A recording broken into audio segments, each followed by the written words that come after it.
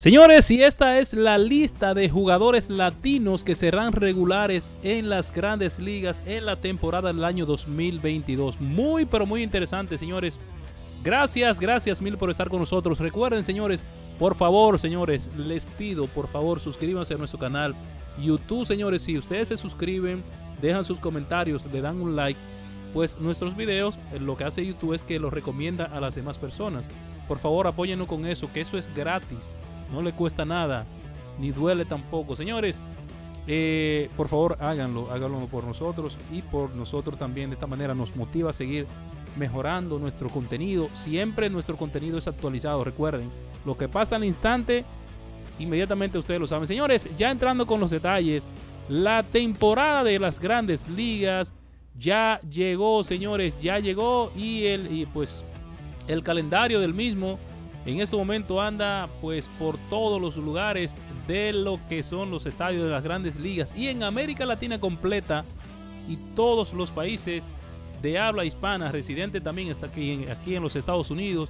Es de orgullo una vez más contar con más de una cuarta parte de los nombres que componen los jugadores de las grandes ligas y sus plantillas dentro del mejor béisbol del mundo. Pues ese poder latino, sea de nacimiento o de ascendencia, siempre se hace presente. Señores, para ir calentando los motores en una nueva temporada, comenzaremos aquí y aquí les indicaremos cuáles son esos jugadores que se proyectan a ser parte de lo que es jugadores regulares, jugadores de sangre latina, como dije anteriormente, ya sea que hayan nacido aquí en Estados Unidos y que sean de ascendencia, su ascendencia sea latinoamericana, o que hayan venido de los países nuestros de Latinoamérica o de habla hispana y también puedan serlo. Señores, en la Liga Americana y por los Orioles de Baltimore, estamos hablando que los latinos que se encuentran allí son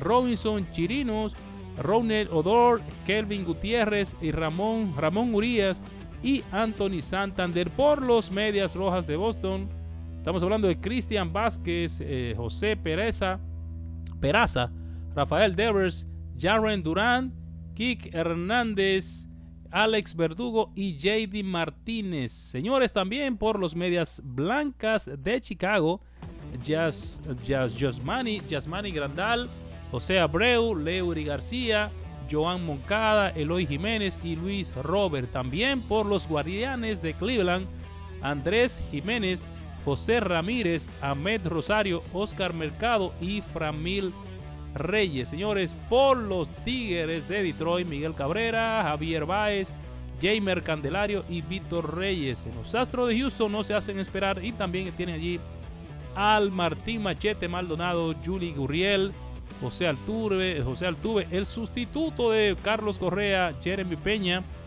José Siri y Jordan Álvarez.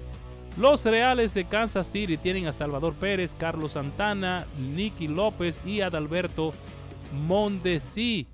Así es, señores, los Angels de Anaheim no tienen a nadie, señores. Los Mellizos de Minnesota, Gabby Sánchez, Miguel Sanó, Jorge Polanco, Gio Urshela, Carlos Correa y Luis Arraez. Así es, señores.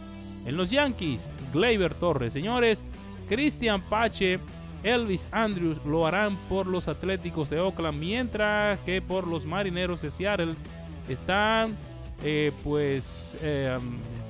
está Luis Torrens, Eugenio Suárez y Abraham Toro, y también Julio Rodríguez, estarán allí. Por los Rays de Tampa, Yandy Díaz, Wander Franco, Randy Arozarena y Manuel Margot. Por los Rangers de Texas lo harán Adolis García, ese de ascendencia cubana. En los Azulejos de Toronto tendremos allí Alejandro Kirk, Vladimir Guerrero Jr., Lourdes Gurriel, de Oscar Hernández y George Springer. Aunque George Springer yo no lo ubico aquí dentro de los peloteros latinos, porque básicamente, bueno, sí, su descendencia aparte es norteamericana. Por la otra parte, en la Liga Nacional también Ketel Marte y David Peralta por los Cascabeles de Arizona. Por los Bravos de Atlanta, Marcel Ozuna y Eddie Rosario. no contamos aquí en principio con Acuña y otros. Wilson Contreras lo hará por los Cachorros de Chicago. Aristide Aquino por los Rojos de Cincinnati. Sí, Rojos de Cincinnati. Los Rockies de Colorado tendrían allí a Elías Díaz y José Iglesias. Los Dodgers no tienen absolutamente nadie. Los Marlins de Miami tienen a Jesús Aguilar, señores, Miguel Rojas, Abisaíl García, Jorge Soler, Jesús Sánchez. Así es, señores, en el equipo de los Marlins de Miami. Los Cerveceros de Milwaukee, Omar Nervares y Willy Adames. Con los Mets de New York tendremos a Eduardo Escobar, Francisco Lindor, Stanley Marte y Robinson Cano. Jean Segura lo hará por los Phillies de Filadelfia, igual que Roberto Pérez por los Piratas de Pittsburgh, Manny Machado por los Padres de San Diego, porque no estará Tatis, etcétera. Por los Gigantes de San Francisco, por fin, Thairo Estrada en segunda base, merecido. Wilmer Flores también lo hará por el equipo de los Cardenales de San Luis. Yadier Molina, Nolan Arenado y Albert Pujols, los Nacionales de Washington. Y por último, tienen, creo, sin duda la mayor cantidad: Keiber Ruiz, César Hernández, Michael Franco, Alcides Escobar, Víctor Robles, Juan Soto y Nelson Cruz, el recién llegado al equipo capitalino. Señores, estos son los jugadores latinos a ser regulares en las grandes ligas en la temporada del año 2022. Señores, gracias una vez más. Les damos las gracias por estar con nosotros. Reciban de parte de nosotros un fuerte abrazo y Dios les bendiga, mi gente de Nación MVP.